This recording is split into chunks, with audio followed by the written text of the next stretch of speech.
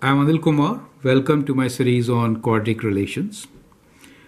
I'm going to share with you a couple of applications. In this one, we have an application relating distance, speed, and time. It's a multiple choice question. You can pause the video, copy the question, solve, and then look into my suggestions. The question here is, a motorboat travels 30 miles up a river and returned a distance of 27 miles. The entire trip takes 5 hours. If the rate of the motorboat in still water is 12 miles per hour, find the rate of current of the river. Right? So let's try to understand the situation. Let's say that's the river, and here the water is flowing at some rate. Let's say water is flowing at the rate W, right? So the motorboat actually goes up. It goes up, let's say 30 miles, but it returns only 27 miles. So that is this situation given to us. We can actually represent all this situation in the form of a table. So let me sketch a table here, and that is how we are going to actually solve all the questions relating distance, speed, and time.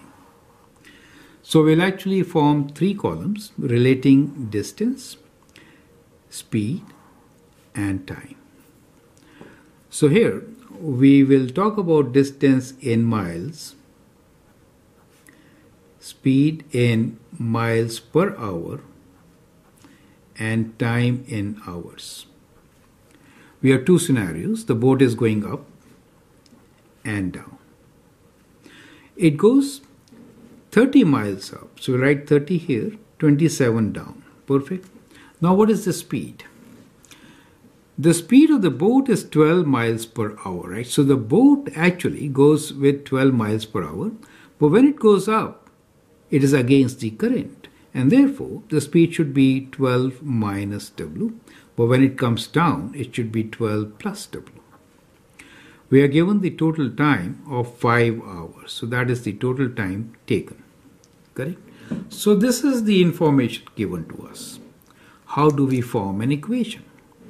Well, we know the relation between distance, speed, and time. Let me write down.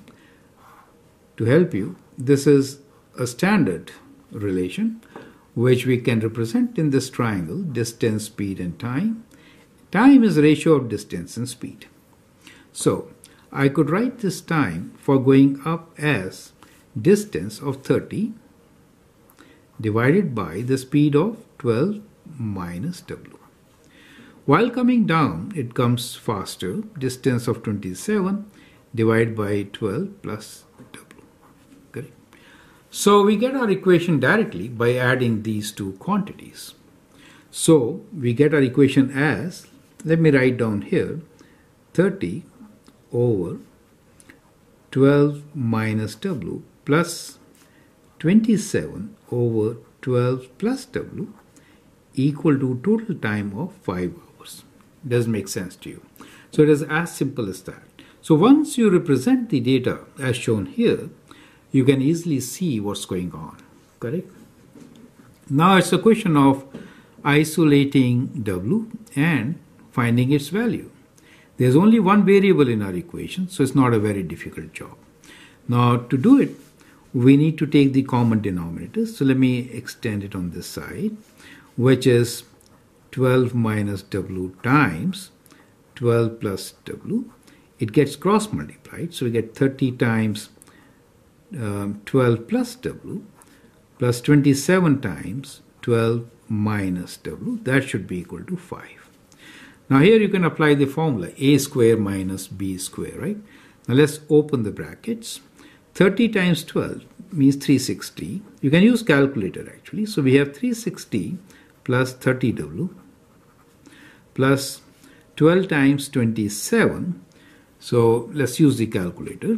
It's 324 actually. So we'll do 27 times 12, which is 324. Minus 27W, right?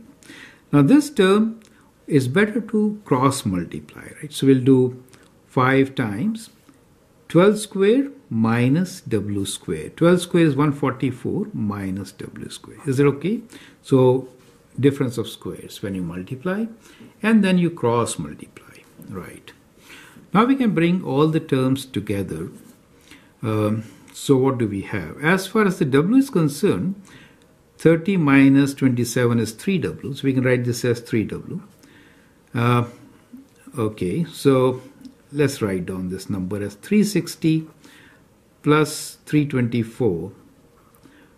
We'll bring this term here. 5 times 4 is 22, and then to 720, and that minus becomes plus 5W square equals to 0. Correct? So that gives you 5W square plus 3W, and let's do this.